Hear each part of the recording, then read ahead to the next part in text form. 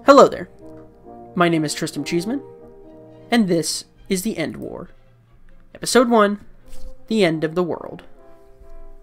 On March 4th, 1801, Thomas Jefferson, the author of the Declaration of Independence, slaver, anarcho-libertarian, and philosopher, became President of the United States of America. He had narrowly defeated Aaron Burr when the House of Representatives voted in favor of Jefferson after a tie in the electoral votes occurred. Aaron Burr became his vice president, and Jefferson became the leader of a nation on the precipice of cataclysmic change. The United States, when Jefferson became president, was a nation of slavery, of genocide, of freedom, and of contradiction. It was a nation where women had little to no rights, where blacks were slaves, and where Native Americans were a roadblock, a soon-to-be casualty that would be rolled over in no time flat. It was a nation that stayed out of international conflicts, preferring to play in the sandbox it won from the British Empire in 1783. It was a nation that was built on freedom, but didn't even have a truly free system of election, and if you don't know what the Electoral College was, let me tell you, it wasn't free, operating off of that Electoral College. Senators were chosen by state legislatures, and in many states, only property-owning males could vote, though that was changing. This was the nation that Thomas Jefferson, who himself owned hundreds of slaves, of course, on his plantation at Monticello, became the leader of. By his death, on July 4th, 1826, of course again, that nation he helped build was unrecognizable. Decisions by people far from and inside the United States had caused magic to be released upon the world, and all the old myths were suddenly made real. The first Homo fabulas were entering adulthood, thousands of coyote people, fox people, and even those more rare ones like gorgons, minotaurs, and vampires serving openly in the United States Armed Forces. The U.S. had freed the slaves. It's kind of hard, after all, to keep a bunch of people in chains when they can shoot fire out of their fingertips. So, Women had the same rights as men, the progress of America being made only at first to just spite France, but now having become ingrained in only 2 decades into the American ideal. And of course, the United States was engaged in an epic, titanic struggle with France, allied with the people of the Western Hemisphere and the free peoples of Europe, Africa, and Asia, to defeat the now massive and conquest-bound French Empire, led by Napoleon Bonaparte, who was hell-bent on extending his reach from horizon to horizon, from the setting sun to the rising sun, not knowing he was to die at the hands of his own progeny. The banks had all closed down. Property was collected, free speech was limited, and Americans were devoted to making sure that freedom, however they viewed it, would be preserved across the world in an epic fight against the most evil empire to ever exist. This is the world that Thomas Jefferson left, the world of the End War. His final words were, "If I could take back that $60 million, I would do it in a heartbeat. I can barely recognize anything anymore. Take me, so that I might find peace somewhere beyond." The End War was and is the most disastrous and famous conflict in the history of humanity, as I'm guessing everybody on this podcast has heard of.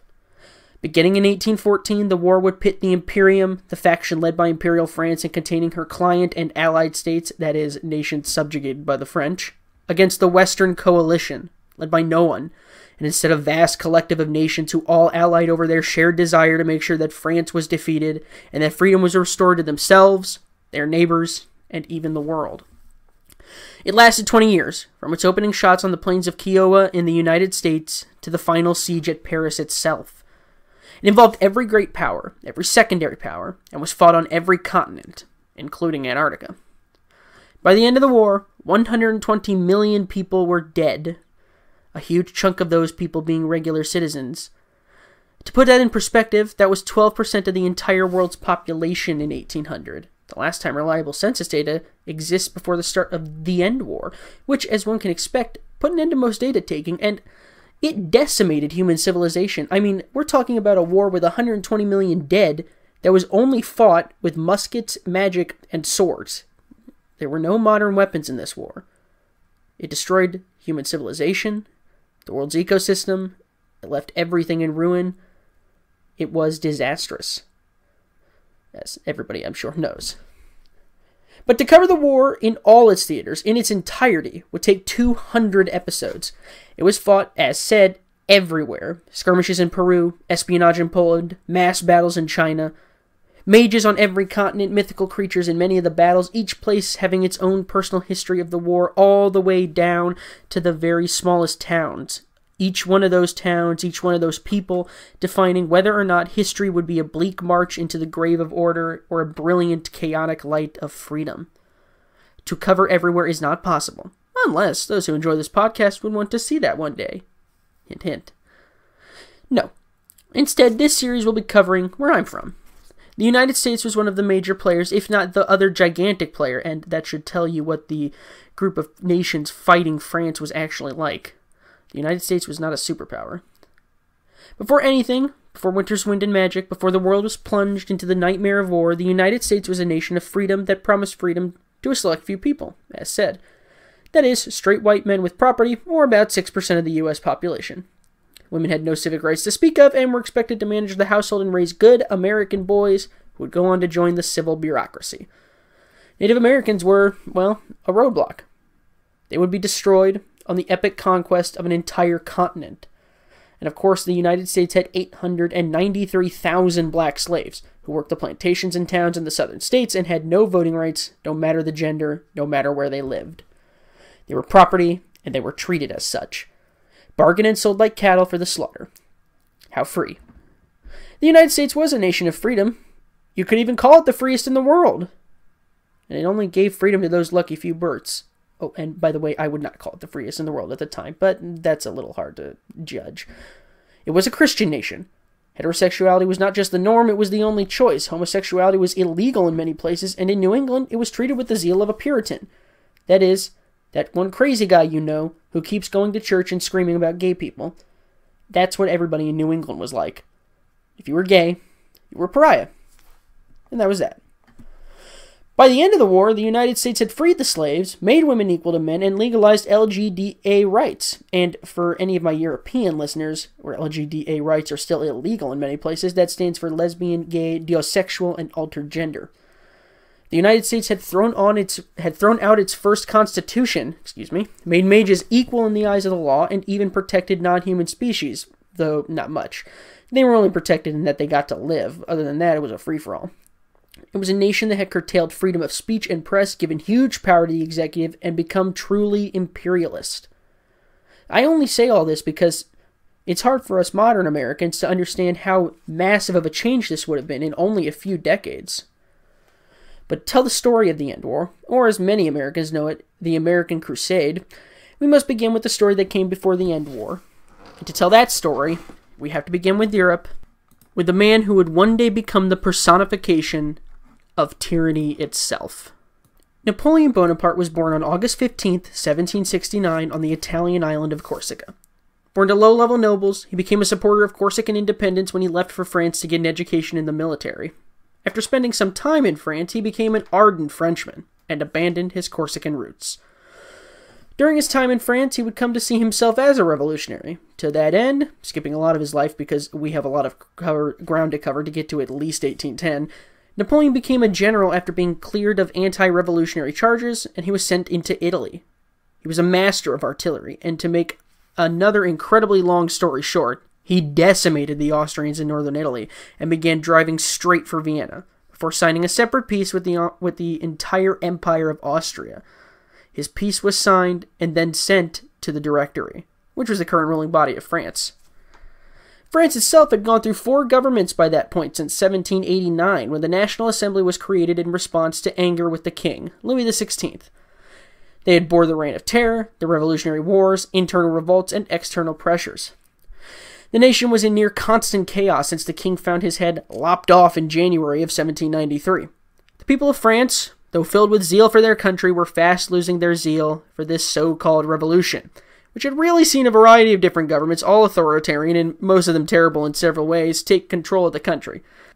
The wars also left hundreds of thousands of people's lives cut short, and Paris was threatened on more occasions than were liked by the people, and that would be more than 0. The nation had tossed away Catholicism, monarchy, measurements, and time itself as it sought a new, revolutionary ideal that would make it an enlightened country. By the time of the Directory, as said, France was more or less asking for someone to just come in and make everything go back to normal, as long as there was no king on the throne, and as long as you kept the Declaration of Rights of Man, And as long as, okay, well, maybe they didn't want to go back to normal, but they just wanted things to be okay. Well, they found a hero to at least root for near the end of the revolution in Napoleon. His victory over the Austrians had knocked an entire enemy empire off of France, and his early stunt, firing grape shot into a bunch of royalists in Paris, had earned him some credit among the higher-level revolutionaries. It was here that he began to imagine if perhaps it was his destiny to sit on the throne. Throne? Oh, sorry, not throne. I mean, the elected revolutionary seat of France. Yes, we can go with that for now. Napoleon, however, decided to chase his dreams of being Julius Caesar, and this is where he goes from General Bonaparte to Napoleon. In 1798, Napoleon began his Quixotic campaign for the land of Cleopatra, with 54,000 men and 400 ships. He marched into Cairo, and, most importantly, he brought what would come to be known as the Napoleonic Brigade. This was a team of scientists, if you can call them that, scholars, and learned men who were brought to study ancient Egyptian culture, making damn well sure they just ignored the current Egyptians there, who were none too happy to find a massive French army pilfering around their sacred monuments to the past. They may be Muslim, but they were certainly still Egyptian. Well, whatever the case with rampant colonialism, this is the turning point in Napoleon's life. He would, after consulting with a few friends, elect to stay the night in the Great Pyramid, the old tomb of Pharaoh Khufu, the greatest of all the rulers of Egypt's old kingdom, and surrounded in, let's say, a little bit superstition. If Napoleon had decided against this stay, who can say what the world would be like today? It would probably have magic eventually, but Napoleon's determination is what truly sent the world spiraling into chaos. Because Napoleon came out the next day pale and shaken. He had seen a vision, and he would tell no soldier of that vision, eventually decreeing the expedition a failure to himself and then just abandoning all of them after, well, they got screwed over by the British Navy. Most of the soldiers later said this was a blessing in disguise. Napoleon arrived home and told only his new wife, Josephine, about the harrowing experience he had in the depths of the old pyramid. There he was led to an undiscovered room where he was confronted by the ghost of Khufu himself. In all the pharaoh's splendor and glory, he bestowed a metal rod, blueprints, and a vision upon the future emperor of France. He told Napoleon that one day he would unleash magic and myth back upon the world and to use it to conquer all of existence, planting a French flag on every continent and making all the world subject to him. His wife reportedly was so flabbergasted that she thought about leaving him, but chose to stay by his side.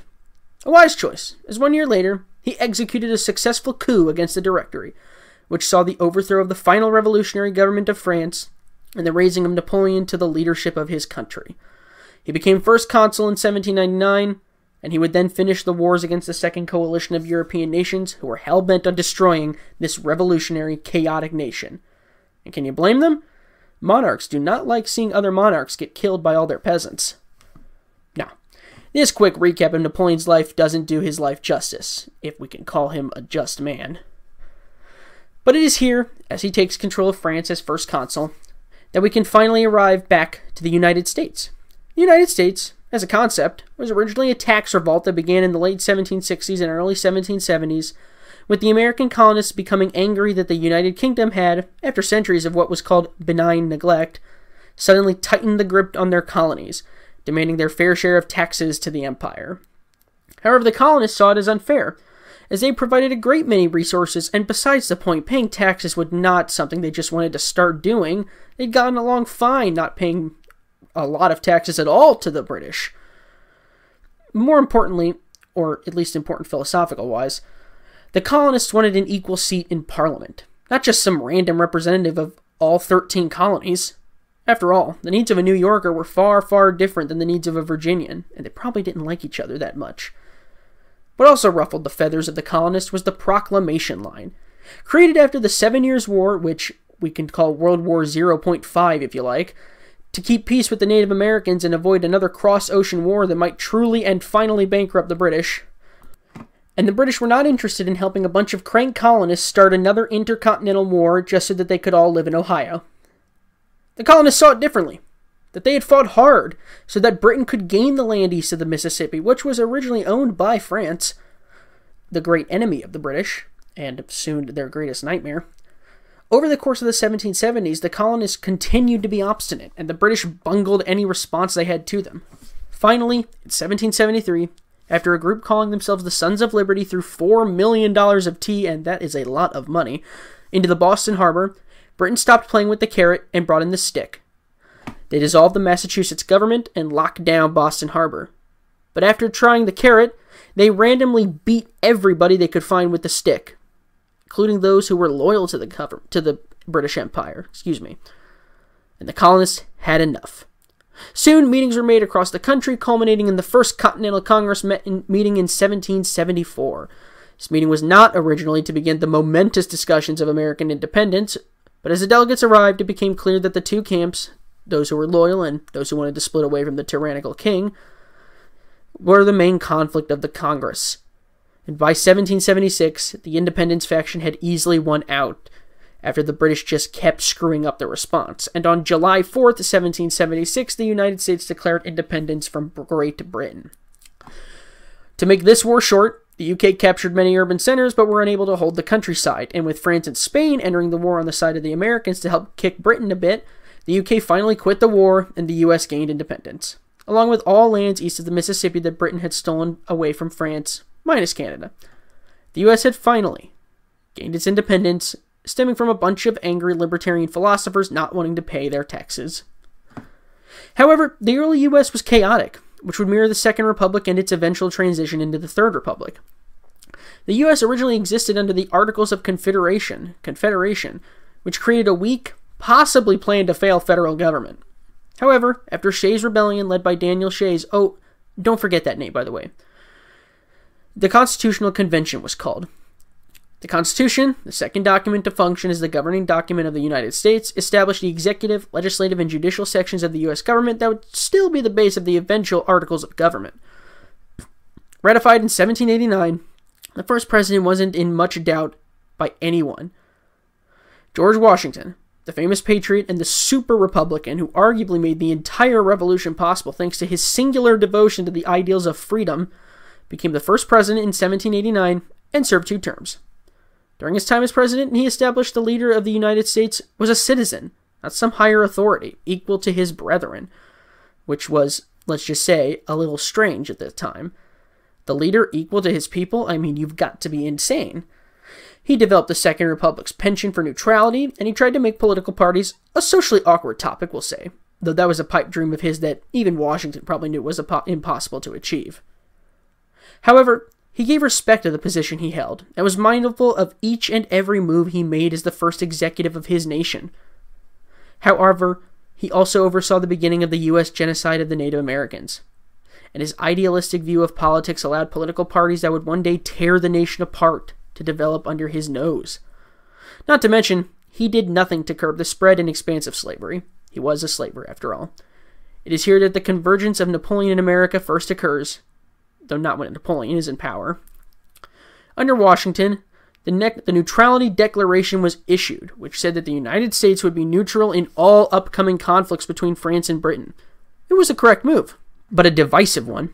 Modern Americans who first study this period often find it strange to think that people of this time were in love with the French, the nation that would not too far in the future try to subjugate the world under the iron fist of tyranny.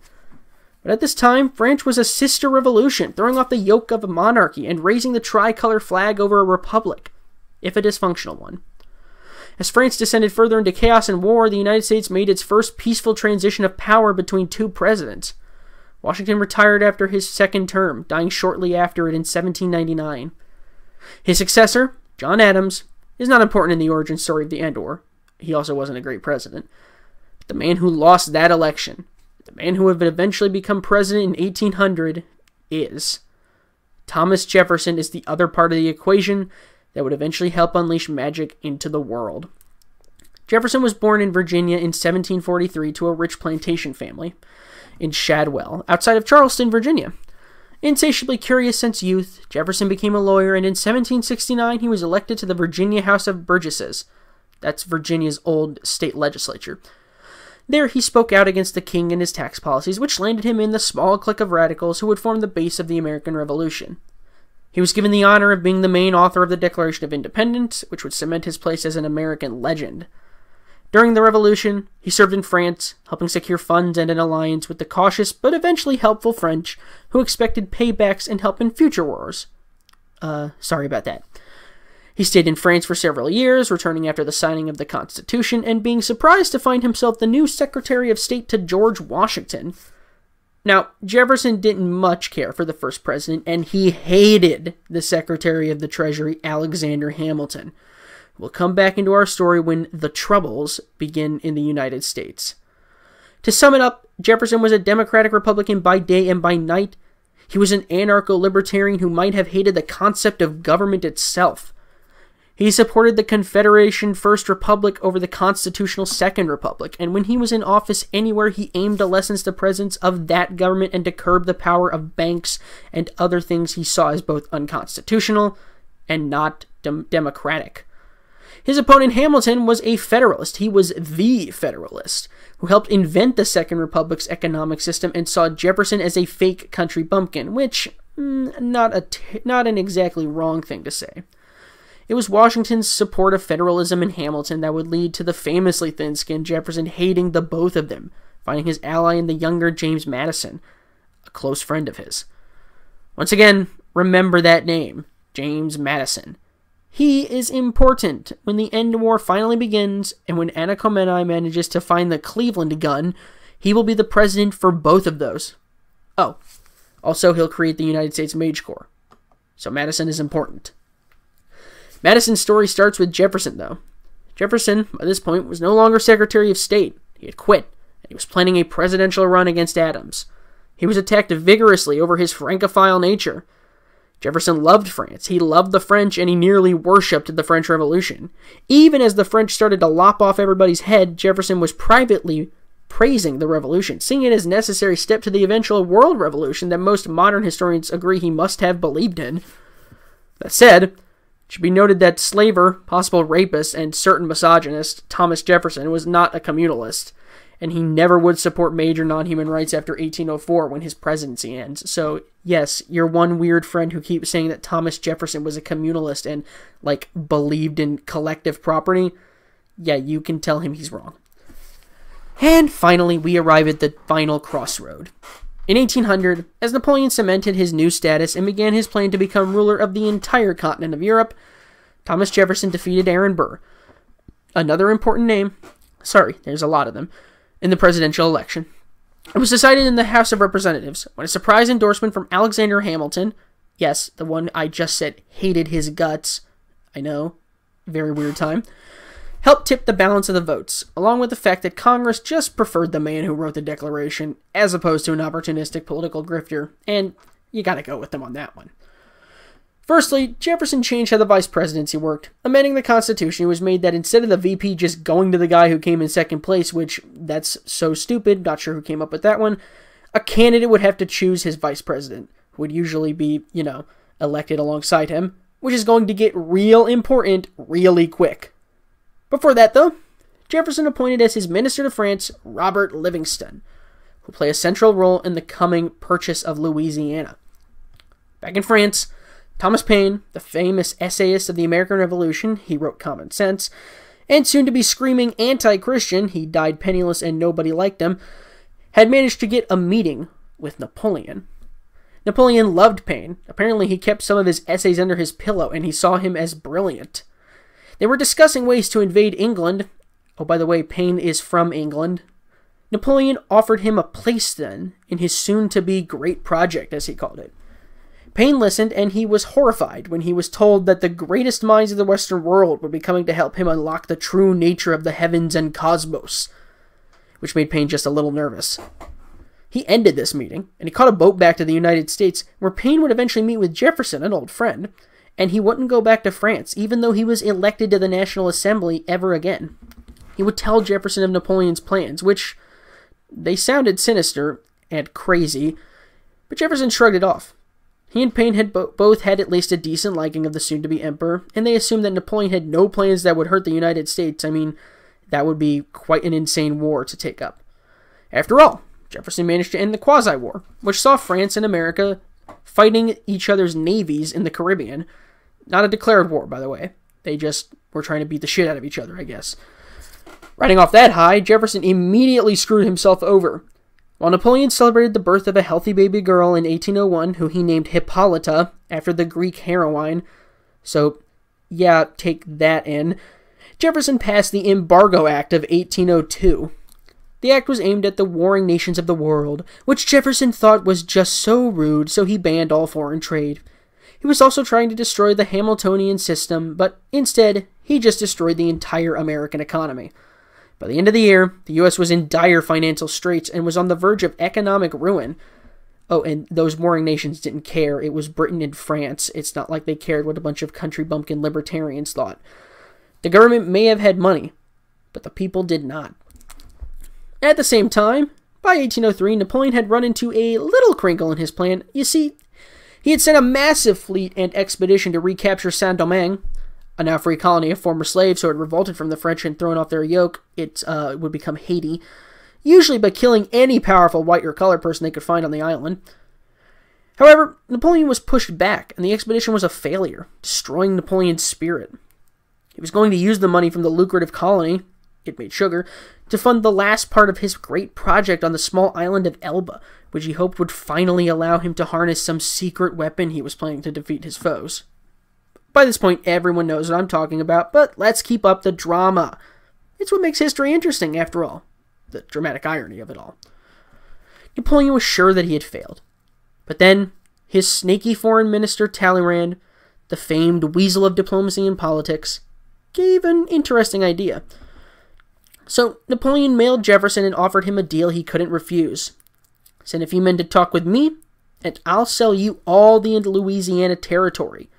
Starting price, $120 million. Oh, by the way, Louisiana, that's a massive chunk of land.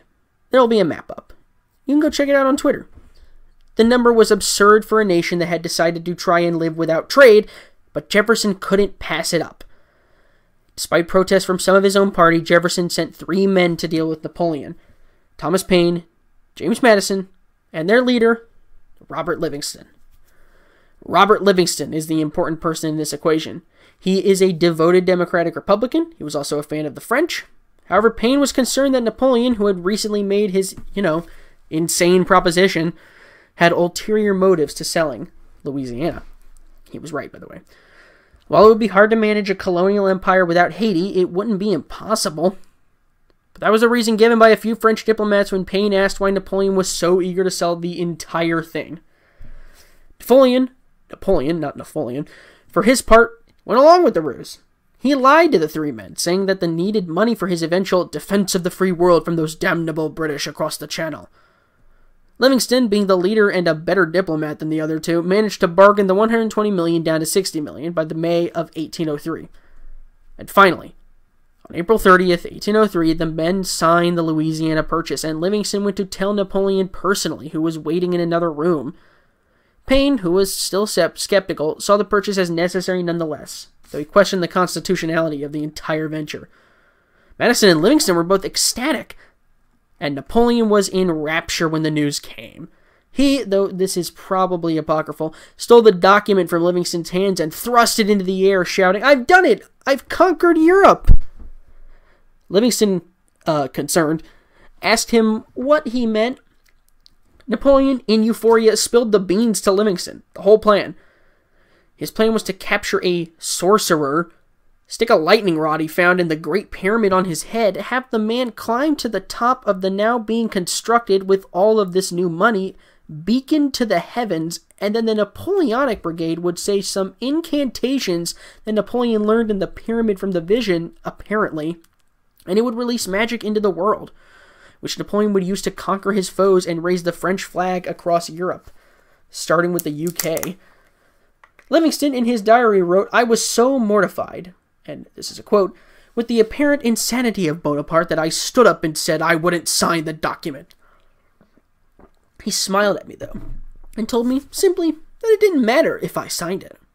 My compatriots had already signed it, and they were certain to go to Jefferson with success. That didn't stop Livingston from trying, since he was certain that this plan was all coded talk that meant something entirely different, though Livingston wasn't sure what. Finally, though, Livingston reluctantly gave up and he signed the document. Unable to convince either and also unwilling to be the guy who didn't let us take over Louisiana, he returned home to Jefferson. Jefferson was the final roadblock. He was not concerned about the cost. He knew that the people would rejoice no matter what. I mean, he was buying Louisiana. How much money, he could shell out whatever he wanted. But he was concerned about the constitutionality of the whole thing. For the executive branch to just up and buy something, without first consulting Congress at least, it would expand the powers of the president to new heights. And when dealing with foreign treaties and powers, it would give him absolute authority. Jefferson truly did slave over his decision, consulting members of his own party and a few close friends like Madison and James Monroe. Finally, though, unable to reconcile himself with the clear benefits of the purchase, he signed the treaty, justifying it with some flimsy excuses about the Constitution. Napoleon was sent the money, and though he didn't know it, Jefferson had made the worst decision of his entire life. It's still debated by historians to this day whether or not Jefferson's choice to buy Louisiana was a good one. Prominent historian and biographer of the excellent Hamilton, a biography about future President Alexander Hamilton, Ron Chernow says that it was a catastrophic decision that the U.S. could have probably avoided. He is skeptical that Napoleon could have found enough of a lump sum from any other nation to complete his beacon on Elba in the time he needed to avoid defeat at the hands of, everybody in Europe. Rather, Chernow places much of the blame on Jefferson himself and his constant attempts to avoid criticism and gain the praise of everybody, which isn't poorly placed. However, award-winning historian Joseph J. Ellis in American Sphinx, which is about Jefferson, puts forward that Jefferson, though a bewildering character, cannot be placed at fault for Winter's Wind and the end war. Napoleon would have, likely, he said, found the money elsewhere. And I'm inclined to believe him. It's Napoleon. He'd probably just stolen money from Italy or something. And America gaining the entire Louisiana territory was certainly worth the gamble, though many historians have questioned if it actually was worth the gamble, since the gamble didn't pay off and nearly destroyed Western civilization. Whatever the case, that's alternate history. And this is real history. Jefferson made the choice. The citizens of the United States celebrated the purchase, as Napoleon put in the final phase of his plans. Now, if it seemed that I breezed through a lot of important history, it's 'cause I did. We have a lot to cover before we get to 1814, so I feel it's best we just highlight the important sectors. If you want to know more, I recommend Mike Duncan's excellent podcast, Revolutions. If you want more information about the American-French revolutions to go along with this podcast, which does an excellent job at telling the story of these two revolutions while also creating a sense of dread at the incoming winter's wind, which he also does very, very well. I also recommend Empire of Liberty by Gordon S. Wood, an enchanting history about the early American Republic, ending with the election of James Madison to his first of many terms in 1812, and of course, the run-up to the end war. But back to the main event. The world went on normally for a year then, with Napoleon crowning himself emperor in 1804 as he fought and defended the people of Europe, with Jefferson concerned about re-election, but fairly certain that his reputation, it is Jefferson, could get him back in. By this point, under enormous pressure, he had finally repealed the Embargo Act and American trade had resumed somewhat normally. This had probably garnered him enough love to win, and of course, anyone could beat a Federalist. As the election approached, only a very strange event could stop the soon-to-be second-term president. And then a strange event occurred. On September 7th, Napoleon got a report from Elba that it was ready. He was to watch from a mile out on his boat, where he knew he would be safe. Oh, did I also say that everyone on the island would die when this was completed? Yeah, they will. On September 12th, 1803, watching from the Aquile, 1 mile off, and sorry about the names. I'm going to butcher all of these French names, so forgive me. He called up the sailors and captain to watch it with him, offering ale he brought along to the men while he drank wine. As they watched, a storm suddenly gathered over where Elba once existed. As the storm gathered, it began to spew lightning onto the island, and soon the sailors started asking Napoleon questions, who sat there quietly. He would later write that he was ecstatic as his plans were realized. Then, at around 3 a.m., as most historians have guessed based on the times across the world that winter's wind occurred, a massive explosion rocked the island and blew a chunk out of it, and then eventually the whole island. From the island, a huge band of bluish-green light shot out and quickly stretched across the sky. It circled the world in mere milliseconds. It then hung in the sky, giving many places a bluish hue. The Zhongqing Emperor, once again, sorry about the names, of Qin, China, watched the band course over Beijing, and he commented to a nearby advisor as the sun was blotted out, "The heavens are enraged." Nobody in South America saw anything at all, actually. Literally. It was mostly night for a little bit, which probably added to the massive riots that would just burn down Bogota, Lima, Caracas, and Rio de Janeiro. In the United States, the band actually went right over D.C., covering the capital of the U.S. in a strange, unearthly light that fought against the moon. People awoke from sleep and watched, including Jefferson, who said nothing during the entire event, later writing in his diary, "God has abandoned us." For 10 minutes, the light hung over the world before slowly disappearing and returning to Elba. Napoleon saw that the entirety of the Napoleonic Brigade was gone. Those who weren't blown into the next universe had been transformed into stone and sank to the bottom of the Italian Sea. He then heard shouts from the boat. One of the sailors started to show off his new magical powers, leading him to being shot in the face by the captain. Napoleon, looking over the dead man, reportedly smiled and said, "The war is over, sailors. We have won." Winter's Wind. That's the name that us Americans have for it. It has different names across the world. In South America, it is known as El Infierno. France and England, it has a twin name, as called by later historians. England knows it as Napoleon's Curse, while France knows it as Cadeau Napoleon, Napoleon's Gift. In Russia, it was simply known as Rok, or Doom. In much of Africa, it would eventually come to be known as just the Storm or the New Storm. In China, it was Chontang Xinu, Heaven's Wrath. America's name, Winter's Wind, comes from the fact that winter had come slightly early in September, and many people who fled from a variety of places were instead met with the cold embrace of winter, especially New England. Over the course of 30 minutes, at 9 p.m. at night in the U.S., it is estimated that 500,000 Americans in a nation of only 5 million developed magical abilities. The immediate response from the people of the United States was, as one might expect, complete panic. Over the course of 10 days in September, cleverly known as the 10-day riots, thanks historians, every single mid-sized U.S. town or bigger immediately fell into massive riots. New York City found nearly a quarter of it burned to the ground, with refugees from the city spreading out all over the state. Richmond and Charleston were the sites of huge, somewhat pitched battles against local militias and rioters, fighting each other in the streets of their cities. Strangely enough, or perhaps expectedly, the Louisiana Territory, which was populated by Native Americans and French fur trappers, was spared most of the violence and chaos.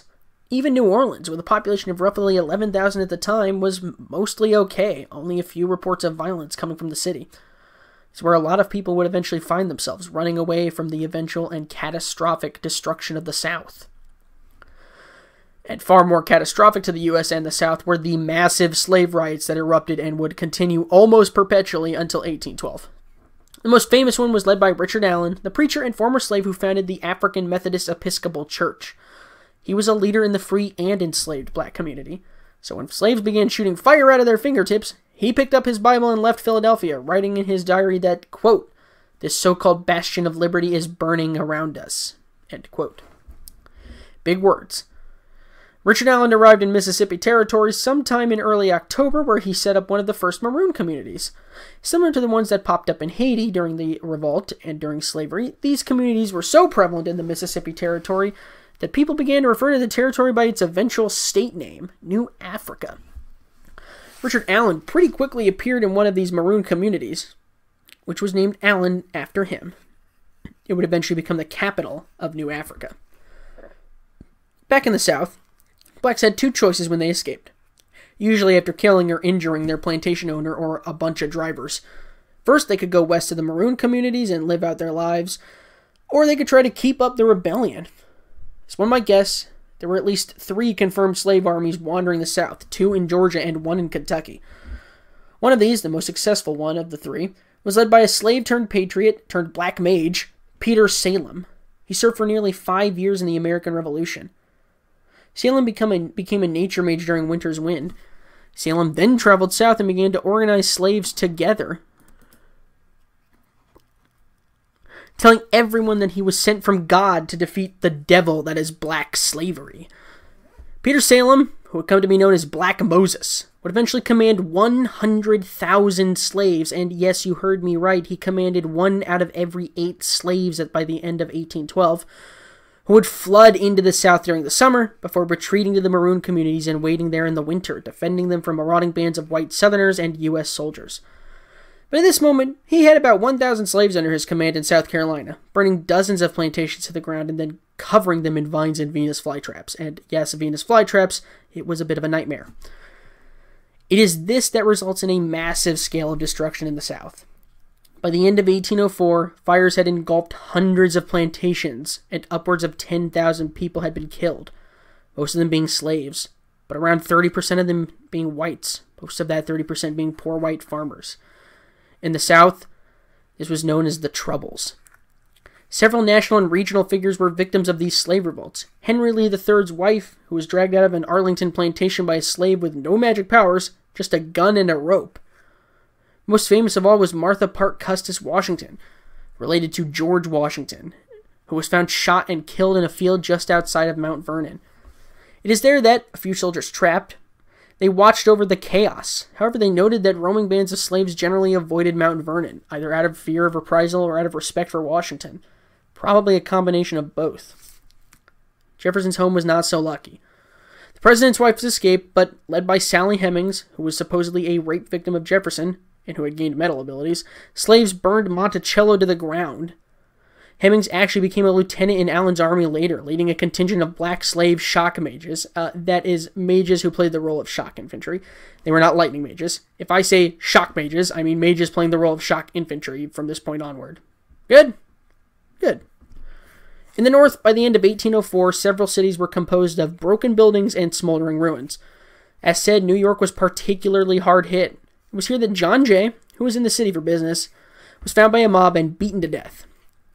He was a founding father. The damage was still lighter in the North than in the South, but it wasn't good. Baltimore city government was briefly overthrown before a group of militia from Salem fought through the city, using a small corps of mages who helped them push through the rioters, who had lynched every mage they could find. The Salem mission was actually led by Walker, a slave who won freedom based off the state's constitution in the 1780s. He had no powers, but he had no interest in going south, so he decided to, I guess, retake Baltimore. Famously, Abigail Adams became a mage and was nearly lynched by a mob in Braintree before she shot one with a lightning bolt and scared them off. John Adams was so demoralized by this that he cast his wife out of his home. She would wander back, where she would eventually grow disillusioned in her original hometown. John Adams, broken by grief, died of a stroke 10 days later. His last words written in his diary, "Honey, come home." So, we've established that the U.S. has become a single raging inferno, including the Capitol, which was barely defended by an assortment of citizens and soldiers. Jefferson, paralyzed by the entire event, did nothing. He cited constitutional rights and ideals, but privately Madison thought that Jefferson was so horrified by the news of what was happening, especially to his home and his wife, that he simply stopped caring. It also horrified Jefferson when James Monroe, who was his close friend, developed the ability to use fire and light. Quite rare, though no one knew that at the time. Monroe and Jefferson never spoke again, though Madison kept up regularly, and their bond, Madison and Monroe's, grew tighter than ever.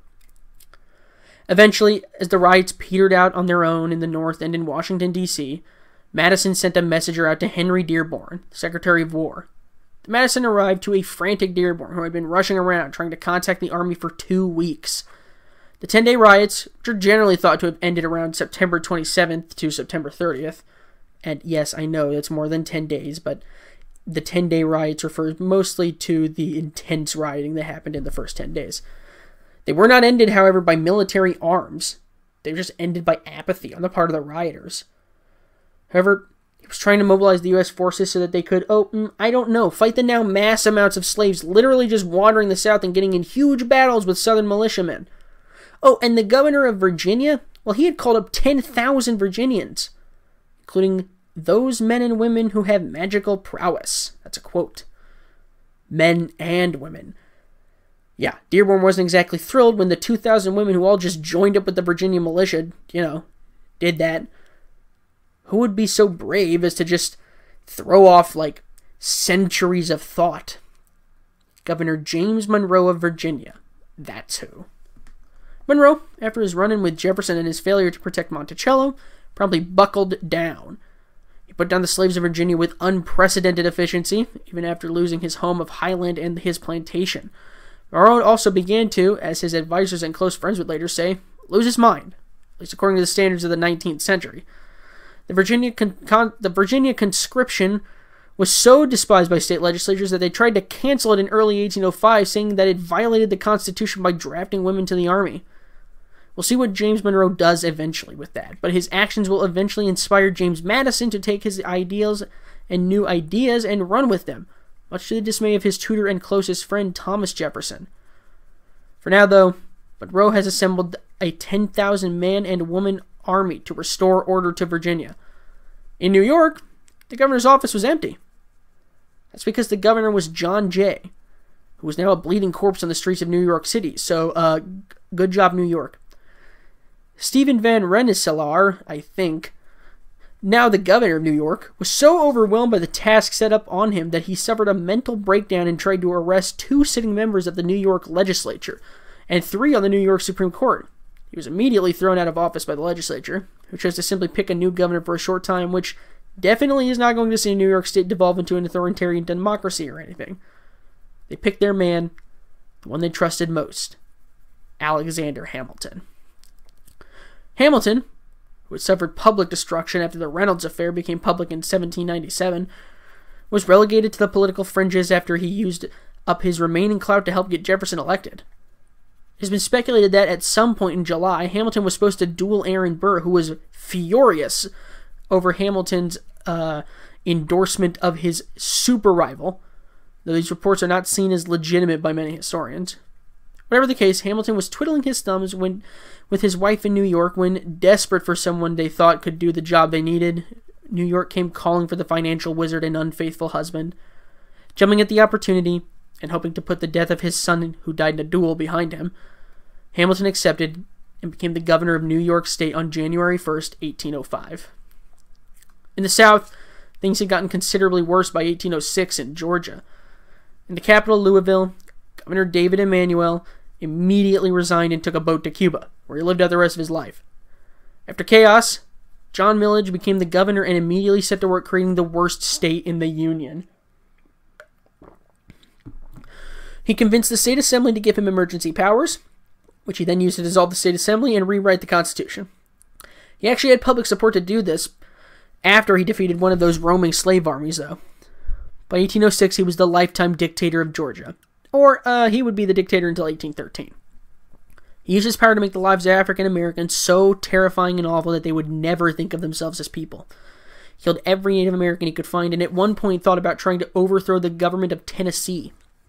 The people were so afraid of the Georgia squads, roaming bands of mages and the serving of millage, that nobody tried to do anything to stop him.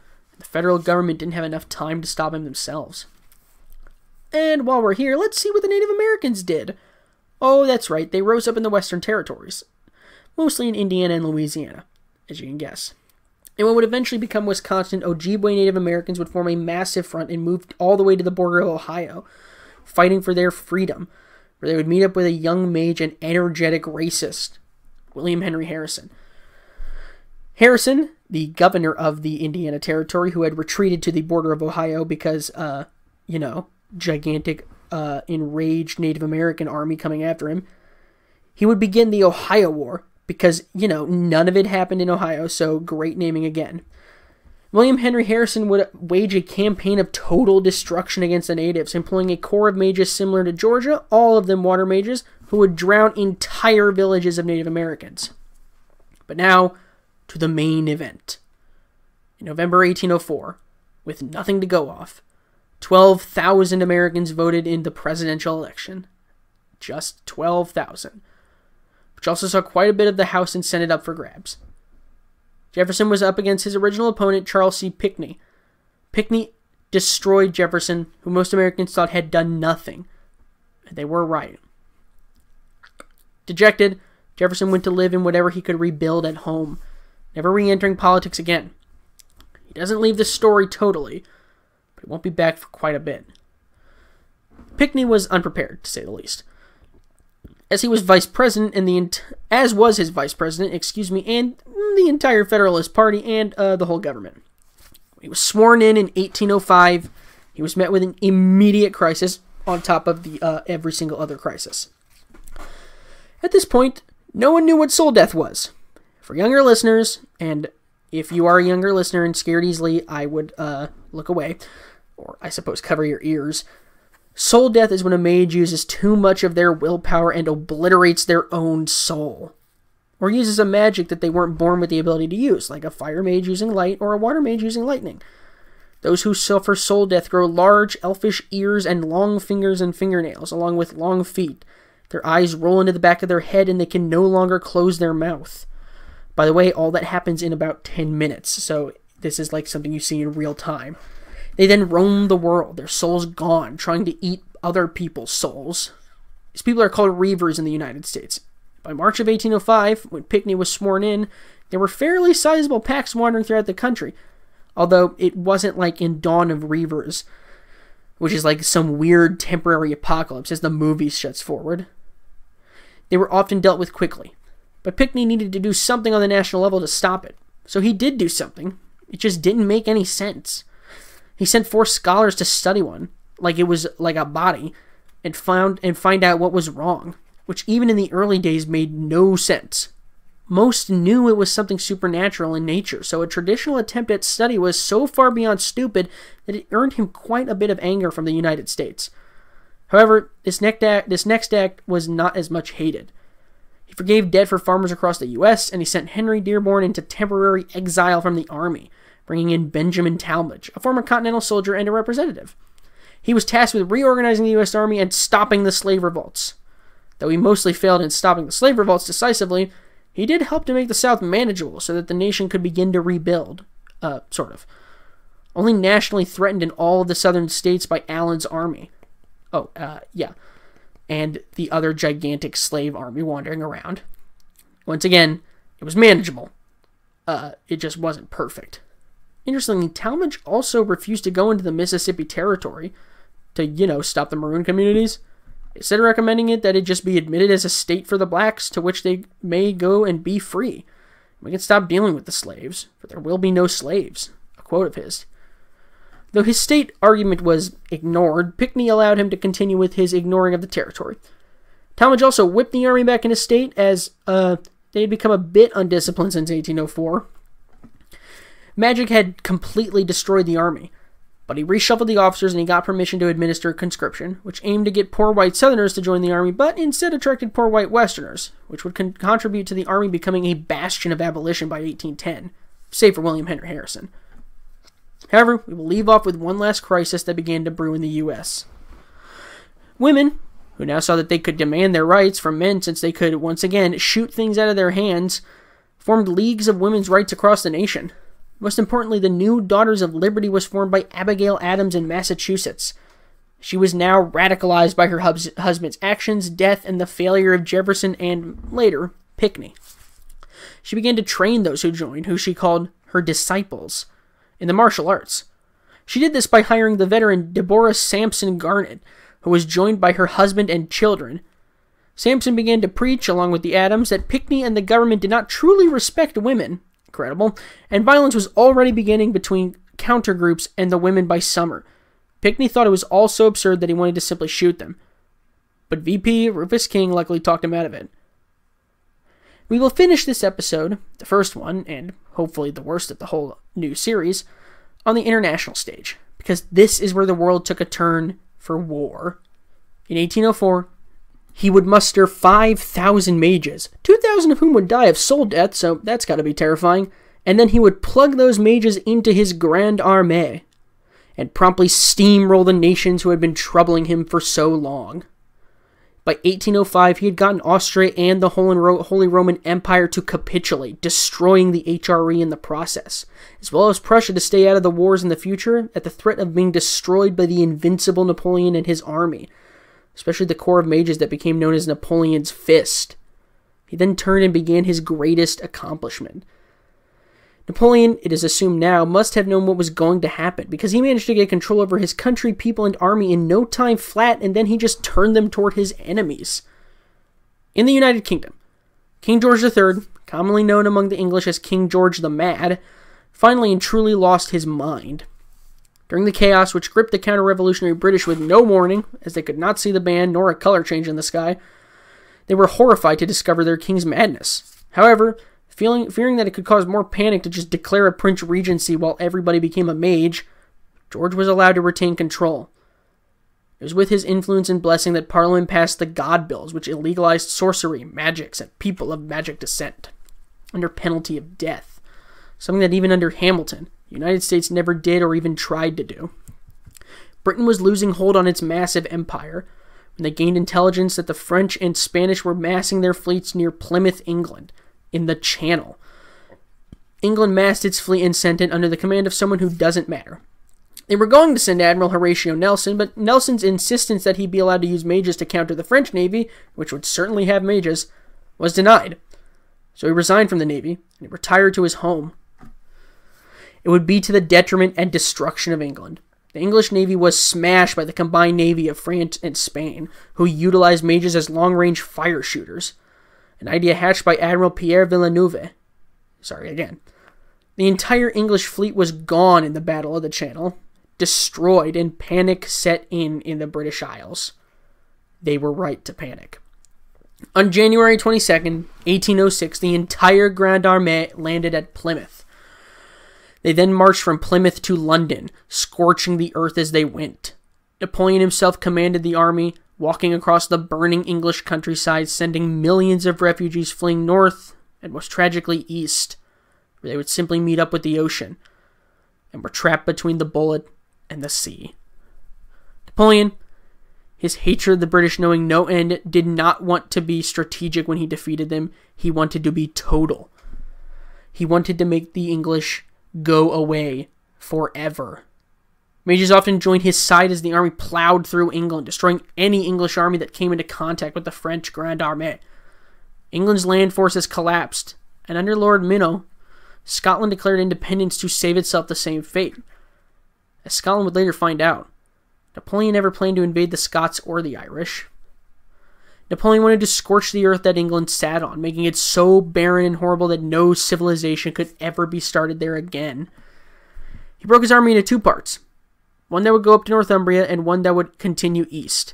They were both headed by around 400 fire mages, who essentially became human flamethrowers that set fire to all in their path. By February 10th, massive firestorms had engulfed England, and nearly 4 million English had managed to board the massive boats that were now engaging in the English diaspora. The royal family collapsed. George III was left for dead by much of the family. It was at this point that Prime Minister William Pitt and Admiral Horatio Nelson appeared at Windsor Castle. Nelson, who was in London visiting friends, joined Pitt at the castle sometime around February 14th, the French mere days away from London. Hundreds of thousands of refugees were streaming onto the Thames River as fires engulfed the city from the panic.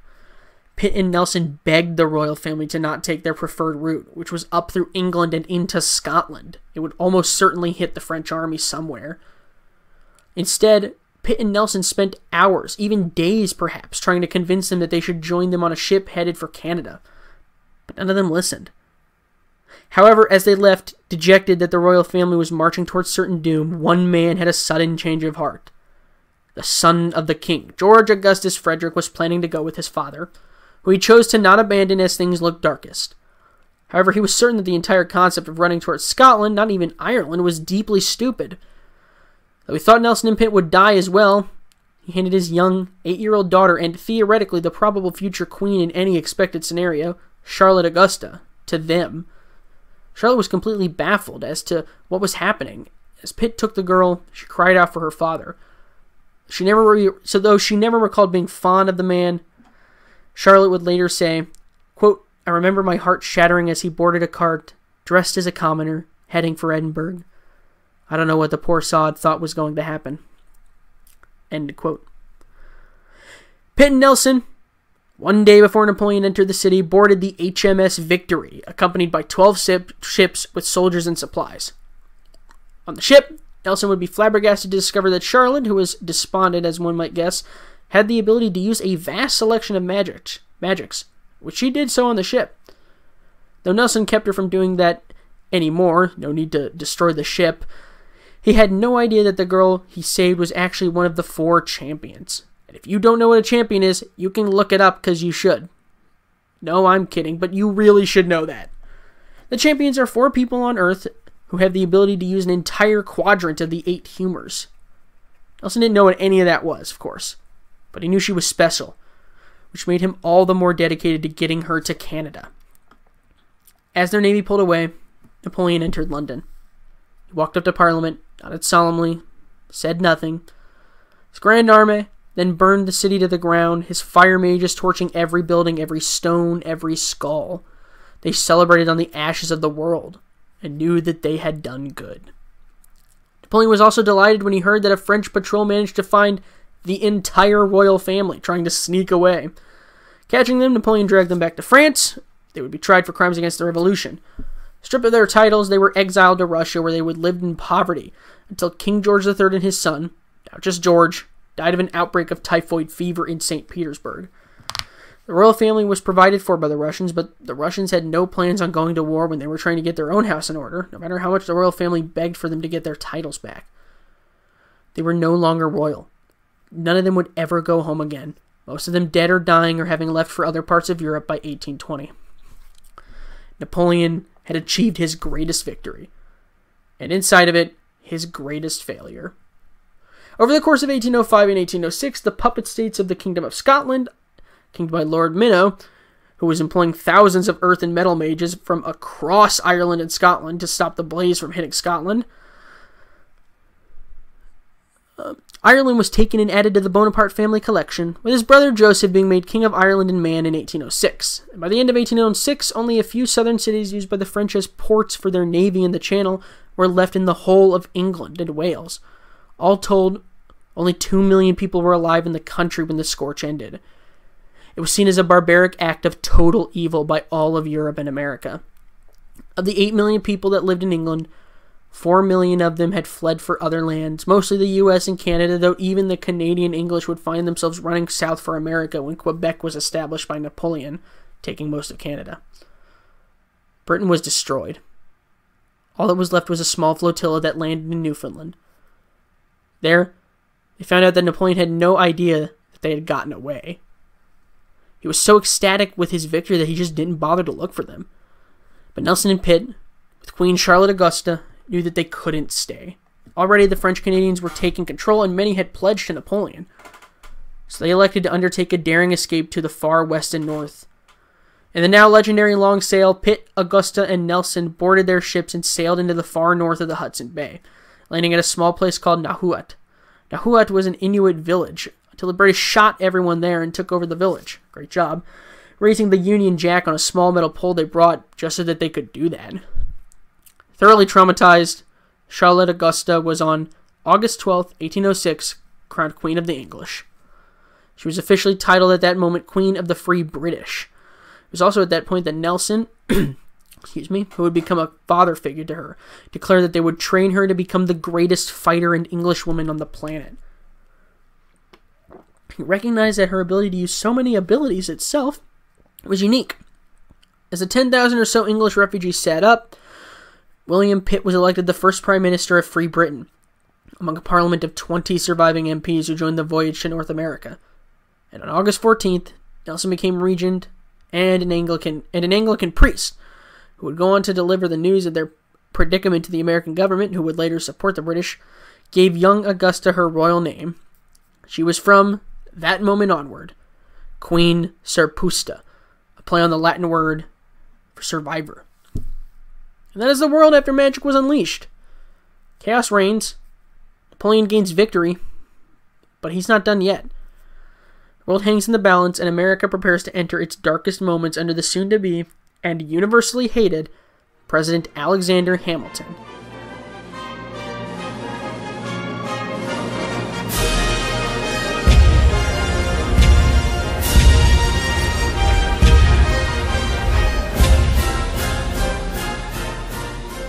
If you enjoyed today's episode, you can head on over to Twitter. Follow me at The Endcast. Yep, The End War Cast. The End War Cast. Okay, I think you've got it. There are no ads. I don't have a Patreon.